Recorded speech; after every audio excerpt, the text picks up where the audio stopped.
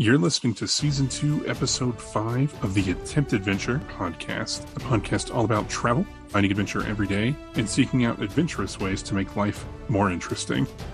From Boulder, Colorado, I'm your host, James Barrett, joined as always by my co-host, Michael Desrosiers in Bangkok, Thailand. Very good. How you been, James, Michael? I'm doing well. How are you, sir? What's up? Oh, We're I'm back doing on good. schedule.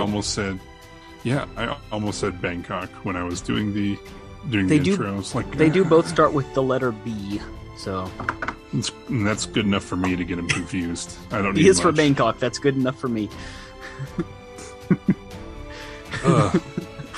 C is for cookie, which is indeed good enough for me. Well, James, in this episode, we're going to be sitting down with special guest Linda King from the Smart Travelista to talk about travel, health, and safety. A lot of times when we're talking about traveling and adventure, we think about these, the exciting parts, the glamorous side of travel. But there's a very real practical side of it that kind of gets overlooked, and that is keeping yourself safe and keeping yourself healthy. So we're going to be having a fantastic conversation. Linda King has been all around the world. She's written books about the subject, about health and safety on the road, as well as other books. And so that's the topic of our interview today, and it's a great one. But first, James, did you do anything new or adventurous this week? Well, went to the farmer's market. It was the first one of the season. Tried a new restaurant. It was pretty good. Bad Daddy's Burger Bar. Sounds Shout out great. The one in Flatiron's Crossing Mall. Okay. Shout out to you guys. Shout out to Bad Daddy's Burger Bar. If you're listening. Besides that, it's really just been work. My time there is coming to a close. Yeah, you just have like soon. a week and a half left, huh? It's kind of crazy at the moment, and so I'm spending way more time there than I would like. Right. But the most adventurous thing I will say I did is there is a little tiny game trail that leads up the mountain a little ways, sort of off to the side. And I did go up there and took some pictures, so I'll share those with you guys. Nice. So what is your plan after the 20th? Looking for a new job. We're going to take a trip down back home for a little bit, see the family and stuff like that, and sort of go from there. I'm okay money-wise for a few months, so I'm not crazy worried about it. I took this job with the implication that it would go from being temporary, like contract to year-round. That is not the case, so that was a little bum. That was a bummer. Right, but yeah. Is what it is, and you just gotta find the best in it and move on. Yeah, so I'm not sure that's the best way to put it. What's next, but something good. Well, hey, I'm right there with you. I've been job hunting and actually doing some interviews lately as well. With this war in Ukraine, teaching online no longer pays the bills. My bread and butter were honestly Russian students, and nowadays they can't use Visa, MasterCard, or PayPal. They're unable to pay me, so they can't hire me to teach. And they were the ones that were kind of willing to spend more per hour. Mm-hmm. So unfortunately, you can't work for free. No, you absolutely can't. And it's like, I understand that, like, this is the smallest of losses of this war, right? I almost hesitate even complaining about it because, like, come on, considering that people are losing their lives and their homes, but it still is really not good, and it still does affect me. So it affects your livelihood. Yeah. I did get a job offer, but it was at a school, and it was going to be really good, but it was at a school that was going to take like almost an hour both ways to get there. And that would have been bad. And I would have had to pay a taxi each day for like an hour. So that wasn't going to be worth it. And then I've done a couple other interviews since. Yeah. So I don't know. We'll see how things go, but I'm there with you. You'll find something, I'm sure. Yeah. Mm-hmm. It'll be good. Things will turn out all right. Things always turn out all right. They always do. Well, this week, James, I decided to do something. I had a little extra time, so I decided to do my wilderness first aid certification, my WFA. I did it online, but hey, it counts. It's kind of helped, motivate me to get back out there. And I just feel like it's important to know, I don't know, it's just good to be fresh with these things. I think that's why they have you get recertified for first aid every, 3 to 5 years or whatever. Oh yeah, because it's really easy to just sort of forget things and panic. Just forget if something happens. I mean, I've never had to administer first aid in my life besides like cuts, cuts or minor things. It's good to know. And I mean, a lot of it was very North America centric because I was getting it from a North American organization. I'm not going to meet many like black bears here in Thailand. But still, just like the principles are sound. You do have tigers. There, yes, but probably nowhere where I would be. I'm not sure how many there are. Let's see, how many tigers? I feel like if a tiger decides to get you, it doesn't really matter at that point. Well, there are fewer than 200 tigers in the whole country, so I would be supremely unlucky to meet one. It's not impossible. Yeah, really, only that's that few. That's a bummer. It is sad, but we were in a place with tigers because they told us to look out for them. True, they did. Since mostly they live at the national parks. But anyway, so I got my wilderness first aid, and if I ever have the time and the money, I might go on to get that next level, which is wilderness first responder, which is a bit more intensive. I've been spending more time outdoors, both in the U.S. and here in Thailand, so I think it's good to be fresh with them. That first responder one, that's cool because then you can like be part of search and rescues and things. You can. Like that. I think it gives you like a level 3 search and rescue certification as well if you have your WFR. Although I'm not sure how much help I'd be here in Thailand, needing someone to translate everything for me. But like when those kids got stuck in that cave. Yes. And then Elon Musk wanted to build a submarine, and everyone was like, "No, man, we don't have time for that. Just like send some divers in. We don't have time to construct a submarine." It's like, thanks for your intentions, but please just send some scuba gear. Like that's what we need. Exactly. Yeah. That's really cool. Anyway, yeah, it's good. I mean, obviously I did that stuff with Boy Scouts, but that was a long time ago. So it's good to just refresh, like how to make a splint, what to do for heat stroke, all that good stuff. How to scare off animals. Be big or be small or back away or charge them. It depends on the animal. If it's a bear, right? If it's black, fight back. If it's brown, lay down. That's what you do. If it's white, good night. Yeah, pretty much. Yeah, totally. Fortunately, neither one of us live anywhere with polar bears. So that is the one that I learned way back. For those of you who may be in a place that doesn't have predatory animals, which I guess would be the UK, I don't think. Parts of Europe, I guess, yeah. Yeah, parts of Europe. There are 2 large land animals known to actively hunt people. That is polar bears and mountain lions. Oh, mountain lions. The U.S. are... doesn't have polar bears. Yeah. Well, do they? I mean, maybe like in Alaska. No, but we do have mountain lions. Yeah, and mountain lions live near people, and they hunt for fun, too. Like, they don't just hunt for food. Yeah, I know. Like, they'll actually, like, toy with you, because they're just a big cat. And they sound terrifying. Yeah, and they're not that rare. It's not like a tiger. Like, they're actually around, Let's see. I'm curious, before we get into the interview. Conservation. So wilderness first aid, if you're attacked by a mountain lion, first you have to make yourself look big and scary. But if it starts coming at you, you just have to fight back. Never run. If you turn your back to it, you're dead. So you just have to fight back, kick and punch, and be as loud as you can. See, the thing is, most big cats in the world are endangered. Mountain lions are not. No, they're all over the place. Mountain lions are not, and they're protected because they are very, very important to the ecosystem where they live. They were listed as threatened for a while up until 2008, where their population increased enough to where now they are just animals, and they are one of my favorite animals. They're cool. I mean, it seems any big cat that lives in the mountains is cool. They almost seem too exotic for the U.S. Does that make sense? Well, the U.S. has jaguars. Oh, I know. Even Southern Texas has jaguars. Southern Texas, East Texas has jaguars. Florida has panthers, which is it is a mountain lion, but it's not. It's like a subspecies. What do you say we get into this interview? Well, that's actually a pretty good segue, because speaking of wilderness first aid, here we have, ladies and gentlemen, Linda King, the smart travelista, here to talk about travel, health, and safety, as well as to share some of her own travel, health, and safety tips, her experiences, her adventures. We also talk a little bit about her travels during COVID. It's made traveling very difficult, so she has taken the chance to explore her own home, Australia. So enjoy the interview.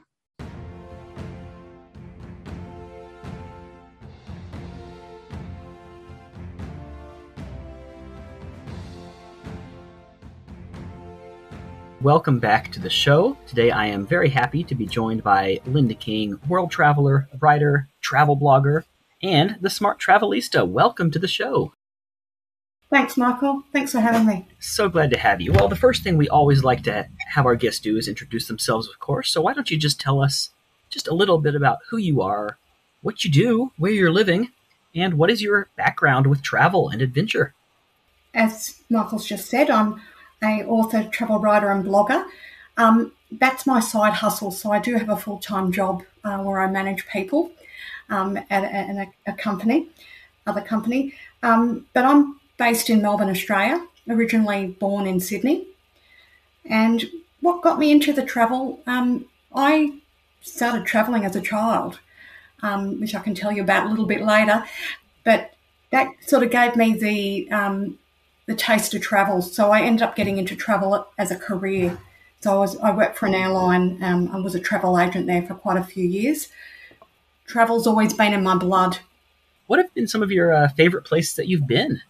There's so many places in the world. The world's such an amazing place. I'd have to say probably Europe is probably my favourite place. But look, the States and Asia, they're all great too. But I seem to have a bit of an affinity with Europe. The adventures I've been on so many. Probably the first one I can remember as a child was we went on a 4-month road trip around Australia with my parents and my brother, and that was just totally amazing. As a child, you don't know about travel, and we went on a road trip. I think we were most excited about not having to be at school for 4 months. I'm sure. as a kid. But then what we didn't realise is our father had gone to the teachers and we'd actually had homework. So he presented us with homework to do every night. No escape. Yeah. But it just really opened my eyes to what sort of adventures you could have in life, right? Every day was an adventure when we were on the road, and it was something that we'd never seen. So I think for me, what adventure means for me is new, exciting experiences, the unknown, and being out of your comfort zone. Adventures are like the unknown. You've got to have them in life, don't you? To make your life that more fruitful. And especially as a traveller, I think we thrive on adventures. What I find so interesting about that is that that's even just within your own country, finding all these new adventures as a child, even within your own country. How can people find these adventures locally? Because that's one of the issues that everyone's having right now. We can't travel. Thanks to COVID-19, it's hard to travel. Immigration anywhere is very difficult. There's a lot of requirements. Some countries just are completely closed off still. So how can we still find adventure? What have you been doing to find adventure in these past 2 years? Yeah, so it's just about travelling locally, as you said. It's been hard for us and probably you as well. A lot of the state borders have been closed. So just about finding those untouched places that you might not have travelled to, like had you had a chance to go international, well, that's obviously your first priority. And you sort of don't look at your own backyard, which was really interesting as a child because we did look at our own backyard. And Australia is such a big place. You think you only really concentrate on where you're living, but there's so much more to offer. So I think, in a way, it's been good for us to look at our own backyard because, we should be looking at that before we travel further abroad. Well, what are some hidden gems maybe that you've discovered this past year? I know I'm kind of putting you on the spot here. I didn't prep you for these questions, but I'm just I'm curious now that we're on the topic. What are some hidden gems in Australia that you've discovered?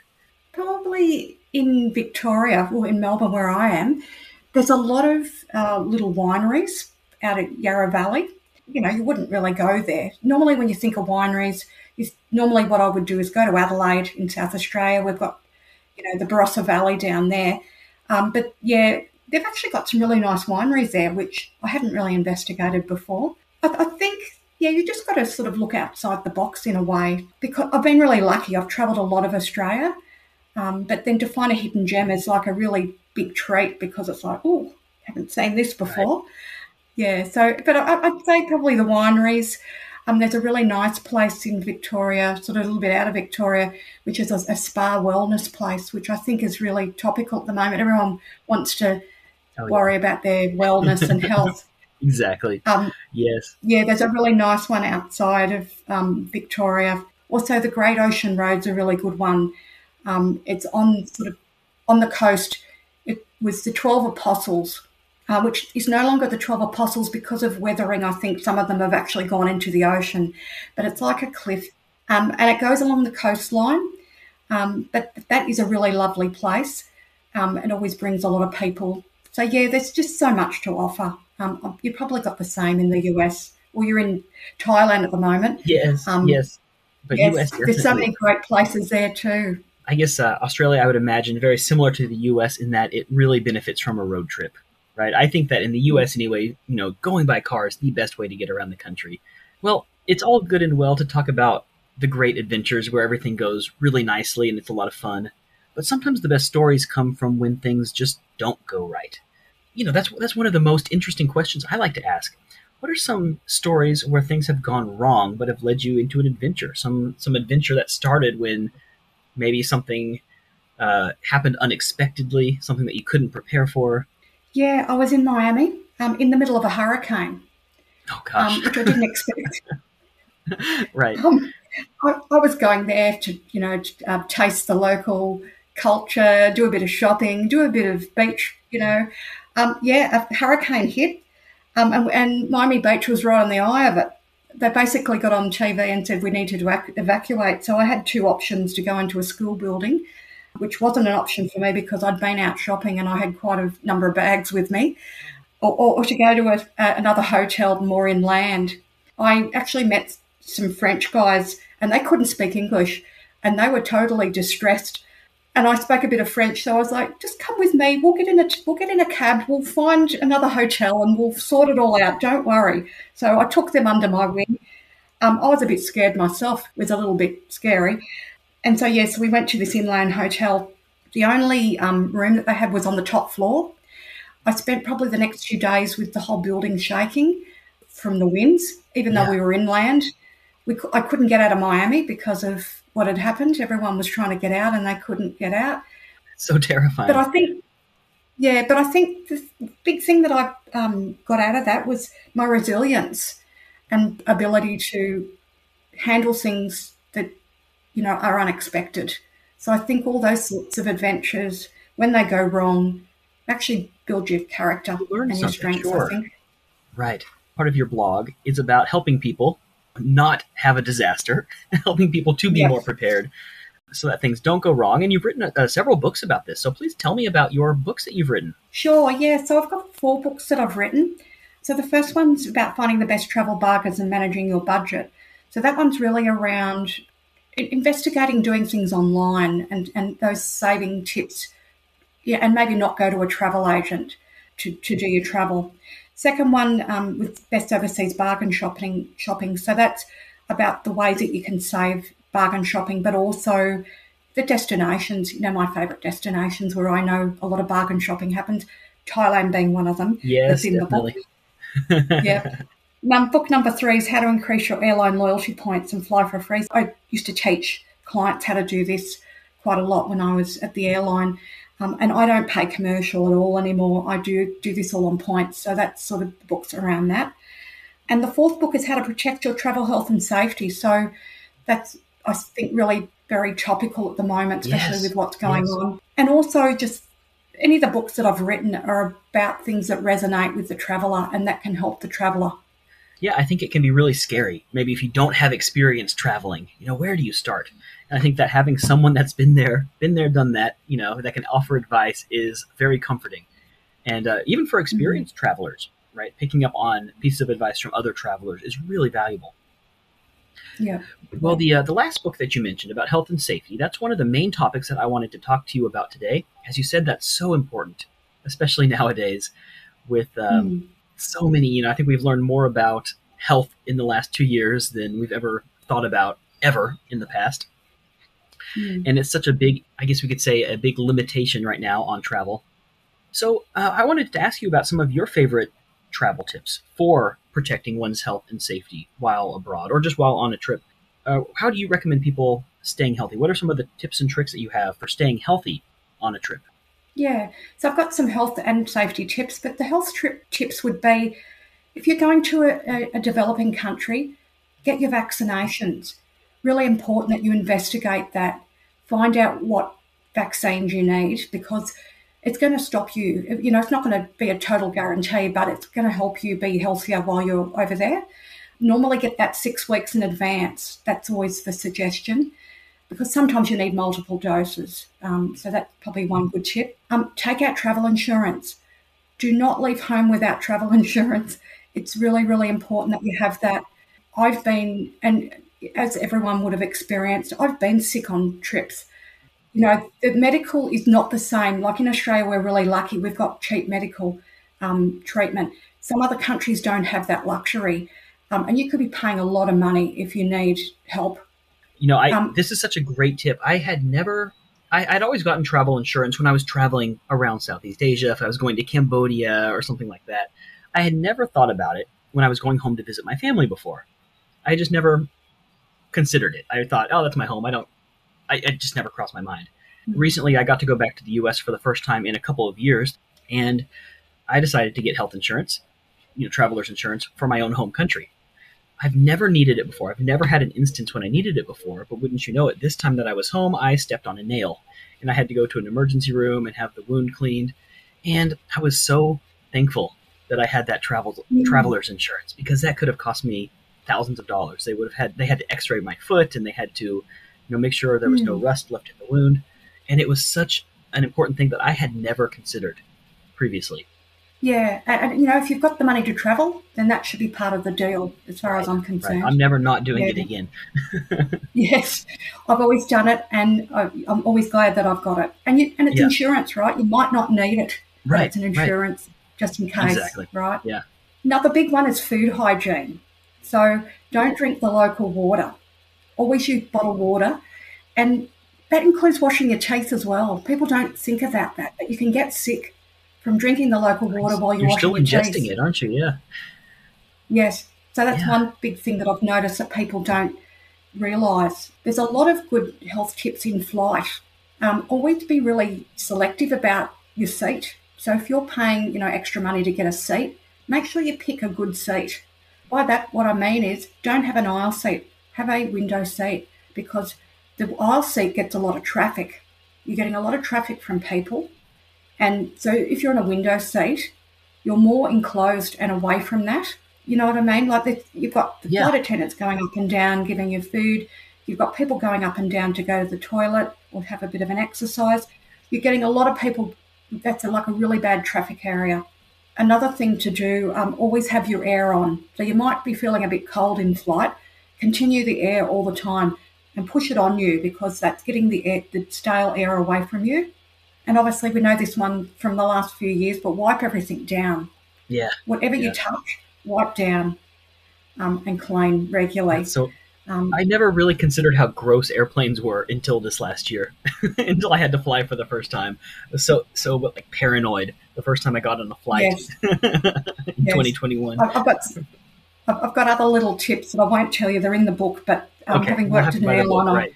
Yes. There's other having worked at an airline, I know all that happens on the plane. So, but then talking about the safety tips, don't keep all your money in one place. So don't keep all your money together. So if you're going out, don't take all your money with you. It seems like a no-brainer, but if you were to be mugged or robbed, everything would be gone. So it's just about one thing that I do, and it might be something that other people do. I separate depending on how many days I'm there, and have it in like little parcels. Such a good idea. Right. And then separate it through your luggage. Another thing, I wouldn't use the hotel safe ever.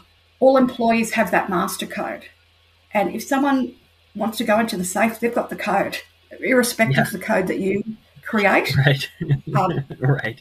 And I'm not sure people know that, but they've got the master code. So most people are honest, that work at the hotel, but some people might not be. And don't carry your belongings on your back. This is, some people put their backpacks on their back. Put your backpack on the front so you can actually physically see it. We can't see anything on the back.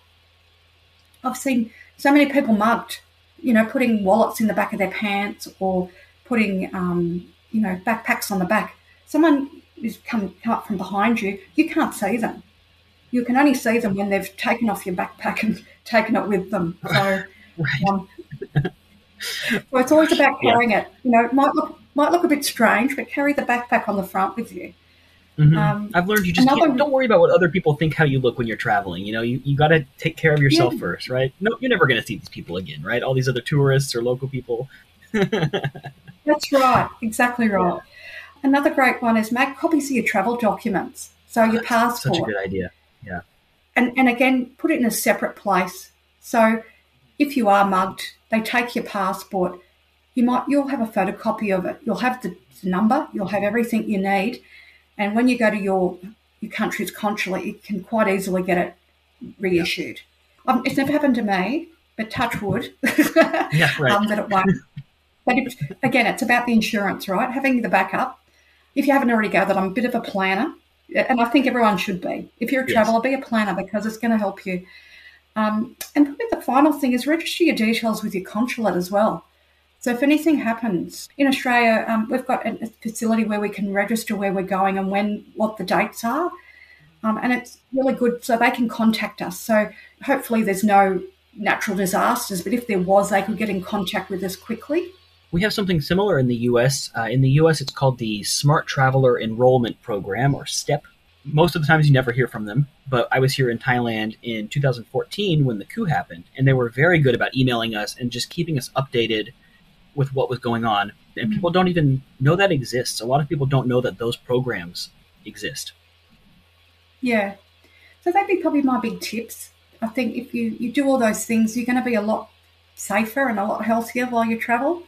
Absolutely. So did you learn these tips mostly through experience? I have had things go awry, but luckily I'm still alive, which is good. But yeah, I think talking to people too. When you're a traveller, you talk to people and they tell you stories about things that have gone wrong as well, and you think, "Oh, I better do that next time." And you sort of put that in your memory bank. So yeah, some of these things have happened to me, probably earlier in my overseas travel journey, but now they're sort of no-brainers, like they're just common sense, I suppose. But yeah, I mean, if those tips help people, then that's a good thing because it means that they won't experience that. So yeah, a little bit of both. But I think when you get into scrapes, when you travel, you always learn something. I try and see it from a positive light that, if an adventure goes wrong, you always learn something from that. That's one of kind of the, I wouldn't call it a tagline, but one of our sort of unofficial mottos of our podcast is that good adventures start when things go wrong. Because that's where the good stories come from that you can sit around telling people. The perfect trips are pretty boring to listen to, I think, for most people. Yeah, like they'll go, well, everything went good. You're going to remember those adventures where things were a little bit uncomfortable and a little bit chaotic, but you still got something good out of it in the end. I think that's kind of where the fun of travel comes from, is that it's not always comfortable. Yeah, I think it's quite addictive in a way. Yes, it is. Well, great. Well, so, you mentioned that you're a planner, and I think that's so important. What are some of your best tips for planning a trip abroad? What are your strategies for preparing in advance before you go somewhere? So I think you've got to do the research. So if you haven't been to the place, research it. Know what you're going to be up for. Is it developing? Is it a developed country? I think if it's a developed country, then you sort of know what you're up for. It's probably similar to where you come from. But if it's a developing country, there's going to be things a little bit unique and different. So it's really about, and it's sort of around the health. So you're finding out about the health because that's part of, the vaccinations. But you also want to find out a little bit about the culture. So when you go over there, you're not really offending anyone and you're being respectful to that culture. For me, it's about the research. So first, probably identify where you want to go. And around that, are you going to book everything yourself online or are you going to go to a travel agent? So identify that. If you're going to do it online, great. You're going to save a lot of money if you do that. But obviously, it's going to take a little bit more planning. So it's just step by step. Some people think it's overwhelming to go, all right, I've got to plan that overseas trip. If you look at it as a whole, it probably looks overwhelming, but if you break it down into steps, step by step. So firstly, you're going to need a flight. Book the flight. Find out about the flight. Well, firstly, find out when you can have holidays. That's probably the first thing you need to do. Ask your employer, when can I have time off? Yeah. Get them to approve that. Great, you've got the holidays. Then probably look at the flights. What are the flights? Try and find the flights that are, going to be within your price range. Then you're going to need a hotel or accommodation. Think about that. Are you going to drive over there? You're going to need a car. Or you're going to go on tours. So it's just about breaking it down. And step by step, have a bit of an itinerary. So, you're going to fly out this day. Due to time difference, you might be arriving on a different day. But it's just about the logistics. So for me, it's just starting at the thought, where am I going? And it's breaking down it into steps. There's so many good resources on the internet, so many review sites, so many great travel websites. My travel website's a great one as well. Absolutely. And all the links will be in our show notes and on our website. So we will, if you want to find that, you can definitely click below. But we're really, really lucky. There's so much. All you've got to do is Google, if that's what you do. Okay, Google, and there's so many. And all you've got to do is put the country name or do like a keyword search, and you can get so much information. So we're really lucky. There's so much out there. So it's just about planning it. So once all that's planned, what I do is I book it ahead of time. So that's all covered for financially. And then it's about, okay, we've got to pack. And that's about what time I need to be at the airport, get the Uber or the cab. And it's just about step by step. Once you get there, you should be able to relax, really, because you've done all that preparation, you've done all that planning. So you've done all the hard yards before you've left. And then it's just about keeping yourself safe and healthy while you're over there. Yeah. And enjoying yourself, really. That's what we're traveling for, aren't we? To see the new, to relax, and hopefully stay out of trouble. Right. What are some of your favorite resources for finding this information? Like, say you want to go to a new country you've never been. You want to find out about the culture or health risks, safety risks. What sources do you tend to gravitate towards? Obviously, we Google and we look for things in general, but do you have any sources that you find to be really valuable in your planning? So depending on the country, I will go to their local airline because it's usually got a lot of great local information. Right. Also, I look at the tourist bureaus. So most countries will have a tourist office. So I will go onto their website. Also, what I really love is TripAdvisor for reviews. So when you're trying to work out what hotel you want to stay on, TripAdvisor's excellent, but there's also other review sites that are really good. And also Expedia I really love as well. That's got a lot of good information. But, I think about, okay, so I might want to go to the States. I will go onto all the airline websites, so American, Delta, and find out what I can find out from their airline site. Also go on the, normally in Australia, we've got local tourist bureaus for each country. So we've got a US tourist bureau. I will then investigate it. I don't know whether you've got that there, but within Australia, they've got like every country pretty much a tourist bureau represented in Australia. So I will go there as well as the local, international websites. But I'd do that to start with. I'd also look up tours because the tours, if you Google the tours of that country, you'll also get a lot of information. You might not go on that tour, but it'll give you things that you might not have thought of doing.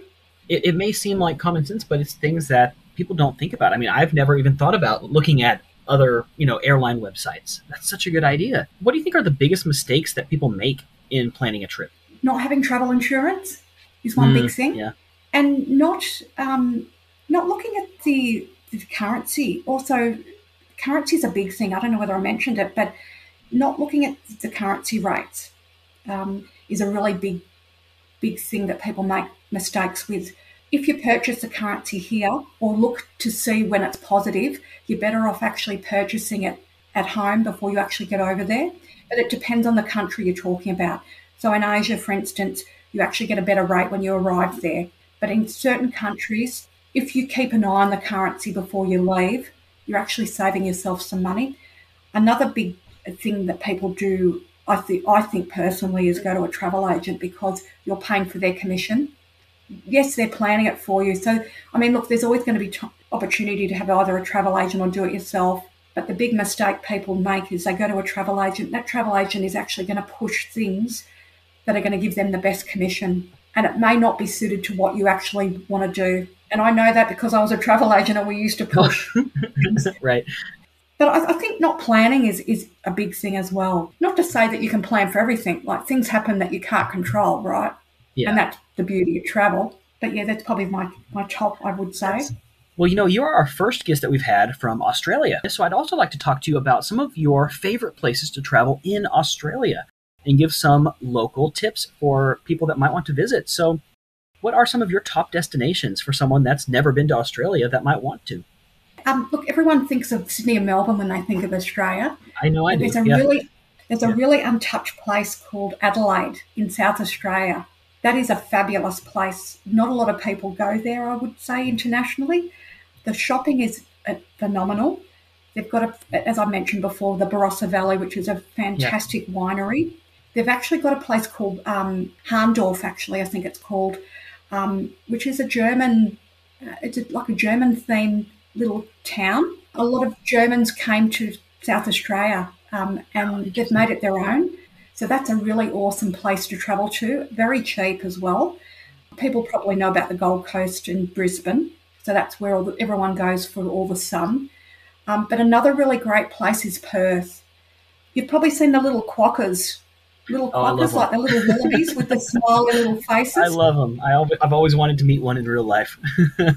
Yeah. So what you've got to do is you've got to travel to Perth, which is a bit of a trip. So it's probably about a 3.5 to 4 hour journey from, say, Sydney.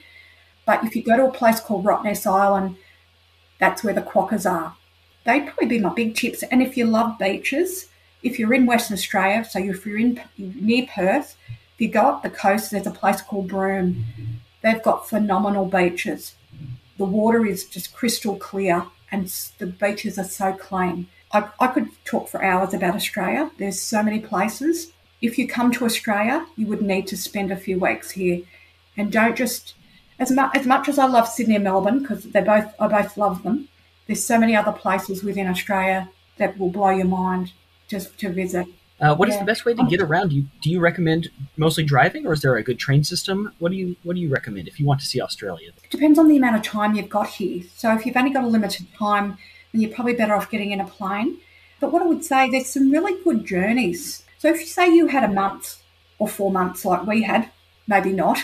If, say, you're interested in going from the east coast to over the west coast over in Perth, there's actually some really great train journeys that you can take. So there's a thing called an Indian Pacific, which takes you from Perth, or vice versa, from the east coast over to the western part.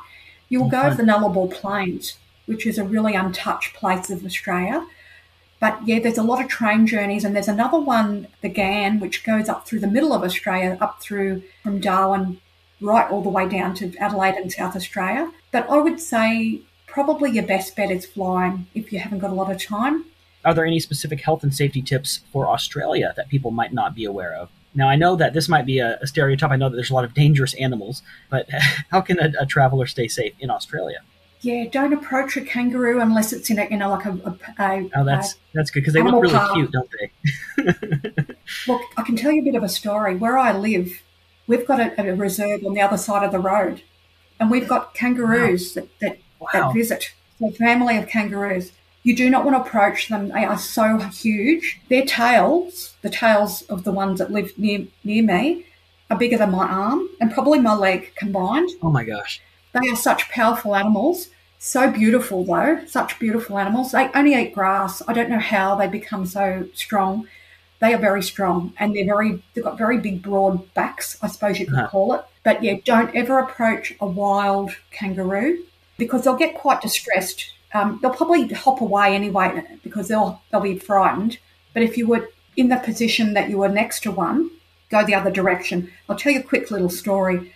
They tend to come round very at the beginning of the mornings before the sun rises, and also in really cool weather. One time I was going to work, when we actually went to work, there was one of my footpaths eating grass. I turned my head and saw him or her, and they saw me, and it was sort of like, and he was only quite a few metres away, but he was too busy eating the grass.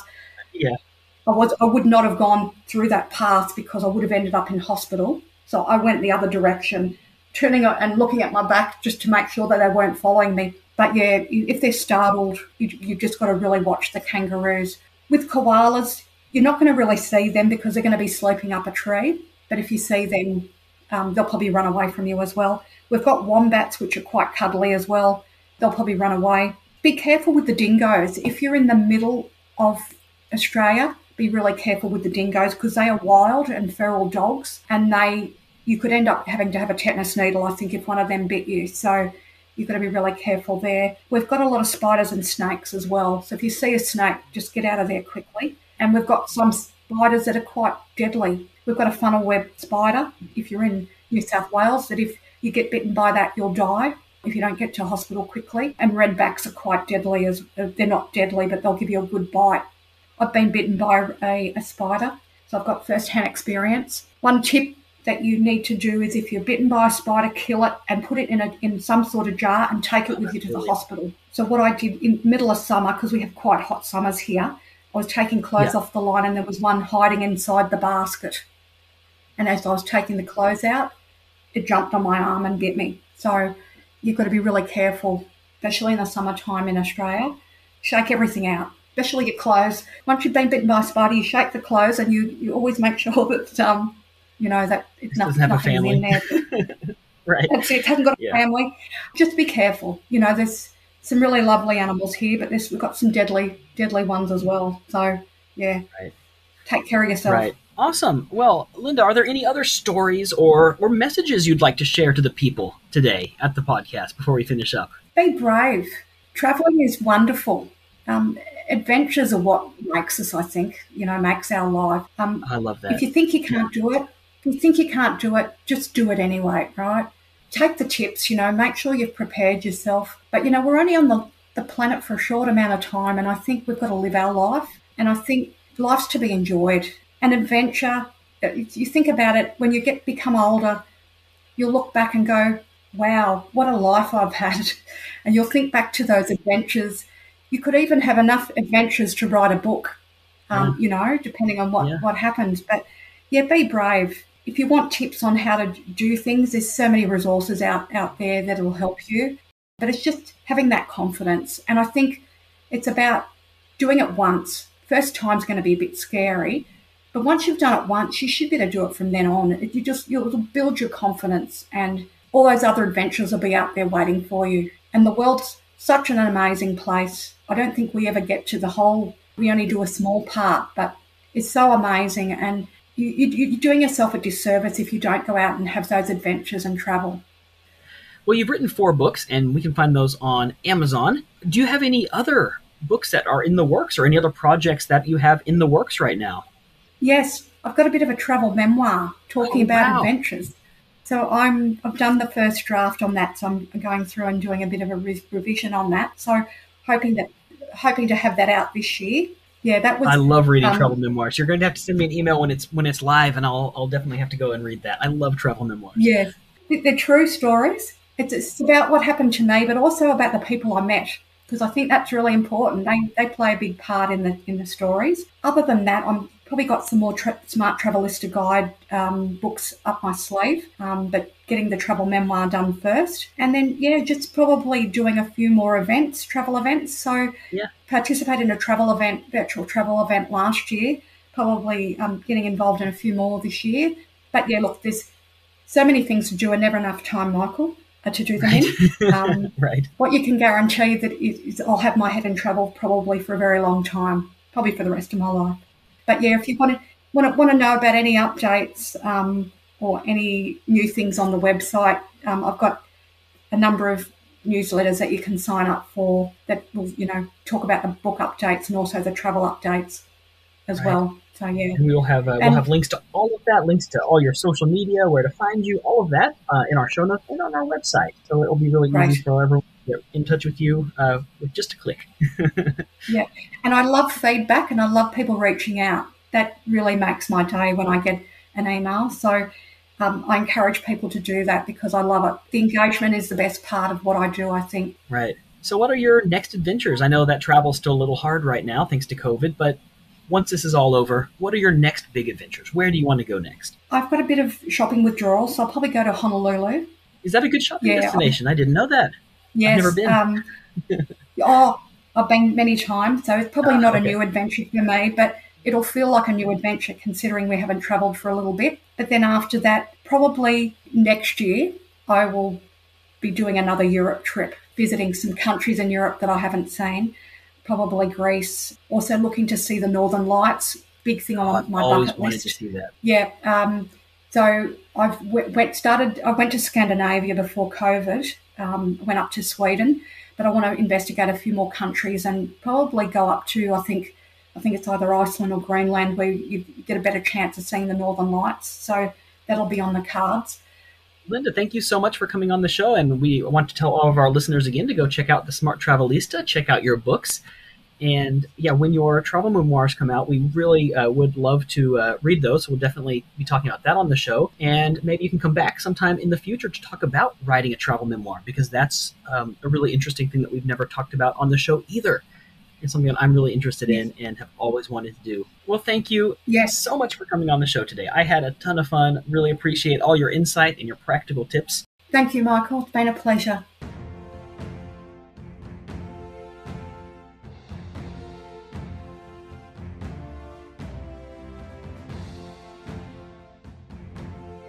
Right. And James, we're back. All right. Yeah. Very good. Yeah, first of all, thank you, Linda, for coming on the show. It was fantastic. And just a little reminder, Linda has actually suggested our upcoming monthly challenge, which is travel writing. So Linda is a travel writer, and her suggestion was that we do a written monthly challenge, do a little travel writing for us, make it as exciting and as evocative as you can. Now, James, have you ever been in an experience where you have had to worry about travel, health, and safety? Has that ever come up? Because it doesn't always happen. Like we mentioned, it's one of those things where you hope it never happens, but it's better to be prepared, as they teach us in the Boy Scouts. Have you ever actually had to deal with that? No, not really. I've been lucky in that any injuries that I have sustained or other people around me have sustained while traveling have been very minor. Yeah.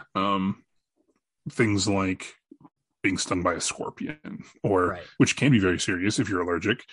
That's why I always keep, I don't know how true this is. Nobody take my medical advice. Yeah. But please don't. I am not a trained medical professional in any way. I'm a phlebotomist. I can do that. I can draw your blood. That's it. So folks, there was a little recording issue here. James is telling a story, but unfortunately it didn't record part of it.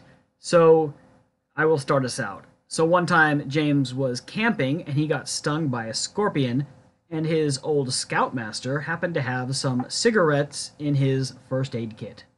Now, he also smoked cigarettes, so I mean, I don't know if he said they were multi-purpose. Okay, sure. They were his emergency stash, and they served a purpose, because I got stung by a scorpion, which, let me tell you, sucks. It hurts so much. I've never had that happen. Apparently, and it worked for me, is you take some of the tobacco out of the cigarette and you moisten it in your mouth, and then you put that on the scorpion sting, and it sort of I don't know if it draws the venom out. I don't know if it just is a placebo. I don't know, but it worked. And I know is it fixed me. Nicotine is isn't it like a very minor numbing agent as well? Could that? Yeah, and so it might have numbed it. It might have. Yeah. In the tobacco, and I'm pretty sure tobacco has been used for medicinal purposes. Right. Yeah. Who knows? But all I know is that it worked. And there's a bunch of chemicals and other crap in there too. And so I always keep a few loose cigarettes in my first aid kit. Interesting. I've never heard that. Yeah. I have been. Let me tell you, I would almost rather have an injury than deal with food poisoning while traveling. Ugh, yeah. I would rather break my arm almost. I know that sounds extreme, but at least that you can deal with it. No, man. I was in Burma. This is the only time I've had food poisoning while traveling. I have a really strong stomach. I eat street food all the time, so I don't get sick all that often. But I had some fermented bamboo, which is a bad idea. The night before, I had to go on an overnight train, and I got horrible, horrible food poisoning. And I was incredibly sick. I couldn't eat anything for over 24 hours, and this train was awful. This train was so uncomfortable, dirty, old. The beds were thin mattresses. They were damp. The window was stuck open, and it was raining, and we were getting soaked. This is a first-class compartment. It was terrible. What was tracks, coach like? I don't know, but the tracks hadn't been repaired for 60 years. They were the old British tracks. It was an extension of the death railway. So the train was bouncing all night, and just I was just sitting there kind of just holding my stomach, feeling so sick. And the toilet was just a toilet, but it was just a hole that would open up onto the tracks. It was so dirty and so gross, and it was like one of my worst traveling experiences I've ever had. Food poisoning while traveling is just awful. Didn't you also, was that the same train where you like made a friend? Yeah. And had, there was a friend's thing. There was this French girl, and she was in another compartment, but she was with some local guys who were making her feel uncomfortable. And so we had already met her because we had accidentally been sent her ticket by the travel agency or the train booking agency. So we had to run up to the train office or whatever and exchange tickets with her. And so we had already known her. And so like in the middle of the night, she came knocking on our door because my wife and I had booked out the entire compartment because we didn't want that to happen. There were 4 beds. And so we had just bought the whole thing because we didn't want to be with strangers. And it's a good thing we did because this girl was getting, I'm not going to say she was getting harassed, but she was starting to feel uncomfortable by the people in her compartment, the local guys. And so she, I guess, saw us as just a tourist couple. She saw us as a safer option. So she came and she stayed with us. Yeah, and you're a married couple, and it's just right. But anyway, again, safety tips. Make a friend. I don't know. Sure. But no, I got food poisoning the last time I was in Thailand. I remember that. You were on the island. We were on Koh Samet. I was fine. We were there for I think 3 days. I was fine, and then one day. But it was like weird food poisoning because like the normal food poisoning stuff, but then it was just like horrible, just like pain. I don't know what it was. It was weird. Yeah. However, so then we had to then take a speedboat from the island to the mainland, which that's bumpy. Right. And then it was either going to be a 5-hour bus ride or like a 1.5 hour taxi ride. Yeah. And so I paid like a lot of money for a taxi directly back to Bangkok. Yeah. Directly back to Bangkok. And let me tell you, I have never felt worse. I remember when you knocked on my door, when you were back home, like you were like white as a ghost. You were so pale. You looked awful. Like, and that night when I was sleeping, like I got a fever and then like chills and shaking. Yeah. And then the next day I was fine, which is how food poisoning works. So that was my worst experience, I think. Yeah. And I've never really been injured. I've never really had to deal with a whole lot. Really bad sunburn will mess you up, but that's just me being stupid. Anyway. It is time for our favorite segment, Adventures in the News. And this week it's your turn. Mm-hmm. What have you got for us today? I found one that I was hoping was good, but then it has a paywall. I hate paywalls. Anyway, so the title is An Improbable 6,000-Mile Boat Trip Around the East Coast. It says, joining up with the Great Loop, an intricate route that transforms half the United States into an island. Whoa. Now, since I cannot get into the article, let's see if you can pulse anything up real quick, but it could also be fun to just speculate. The Great Loop. Yeah. Okay, I found it. There's actually a Wikipedia article about the Great Loop. The Great Loop is a system of waterways that encompasses the eastern portion of the United States and part of Canada. It is made up by both natural and man-made waterways, including the Atlantic and Gulf, intercoastal waterways, the Great Lakes, the Rideau Canal, and the Mississippi and Tennessee Tombigbee waterways. The entire loop stretches about 6,000 miles. Wow. So it looks like it goes from, the Mississippi all the way from like the eastern border of Louisiana, then up through the Great Lakes, then all the way around down the East Coast, down past Florida. It's massive. The people that do it are called loopers. I mean, if you had like a houseboat, you could just go for it. Yeah. I mean, it would be fun. That would be a fun adventure just to get even a little, I don't know. Because the hard part, the scary part is going to be the Atlantic when you're there, unless you're just like really hugging the coast. Like I'm pretty sure even at the widest part of the Mississippi River, you can still see both sides. You can do a little huck fin and just raft it. Yeah, and just build a log raft and just get you a buddy and just hang out. That's actually really cool. I had not heard of that. That would be a fun adventure. So if anyone is out there and they're looking for a grand adventure, why not boat the Great Loop? That's really cool. That's totally new for me. I've never heard of that. Yeah, I had no idea that existed at all. So depending on the speed of travel, the route can take as little as 2 months. So most people take a year to complete. The route can also be completed in segments. So it's kind of like the Appalachian Trail where you can do it in segments. Loopers can begin at any point along the route. And when they return to their starting point, they are said to have, quote, crossed their wake and to have finished the Great Loop. That's pretty cool. I didn't know this existed. James, how much is the cheapest pontoon boat? Let's go to the Great Loop for attempted venture. Let's see if I just cheap. I can get an inflatable canoe for $199. All right. Well, if anyone genuinely donates us $199, then James and I will attempt a portion of the Great Loop. That's a attempted venture uncovered guaranteed. Inflatable. We're not going to get very far. We'll get as far as we can. Yep. We're going to check the weight limit because that'll be another issue. We're not small men. No, we're not. Ladies and gentlemen, thank you so much for listening.